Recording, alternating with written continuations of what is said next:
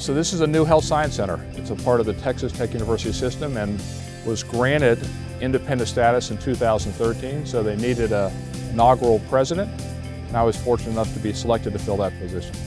First of all, we have the most innovative curriculum in the United States, and it's been recognized in places like the American Association of Medical Colleges as being one of the most avant-garde, innovative curriculums. Best thing about the job here is just working with the people I work with. Now, currently I work in cancer research, so knowing that what I'm doing on a day-to-day basis is advancing cancer research is rewarding for me. That's what I believe in with Texas Tech. You can see how much of an impact it's making in the community, so that is the greatest part of being involved with Texas Tech.